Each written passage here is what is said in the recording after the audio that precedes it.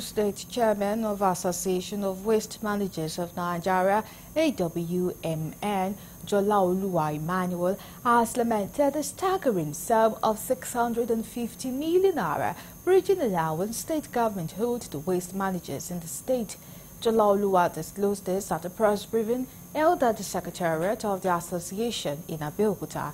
Jolaoluwa explained that while the state government is owing the waste managers 18-month bridging allowances for general refuse disposal, totaling over 450 million, the highway operators, who he said are in charge of managing public waste dumps across the highways in the state, have a backlog of 4 months running, which is over 200 million naira. The AWMN chairman also lamented the state of the dump sites across the state, saying that many of them are in terrible form, making it difficult to access them with their refuse disposal vehicles, and should, as a matter of priority, be fixed before the rainy season begins. On his part, the Commissioner for Environment, Olaore Soya, said that the government is well aware of the predicament of the waste managers and is already taking steps to ensure that they are paid in a matter of days.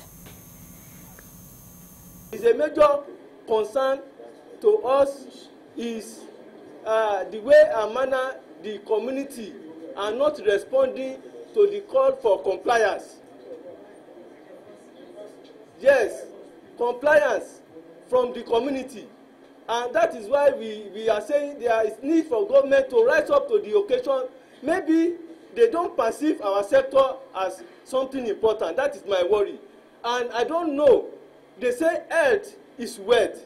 Any state that is joking with the health of its people, health of the community, that is not a healthy state.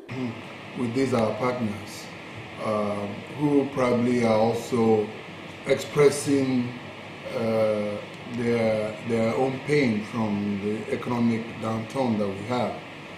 No doubt everybody has issues when it comes to diesel problem, and for waste management we have a peculiarity in waste management.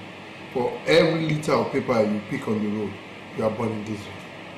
So if the city is clean, be assured that there's a large quantity of diesel that you burn every day to keep the city clean.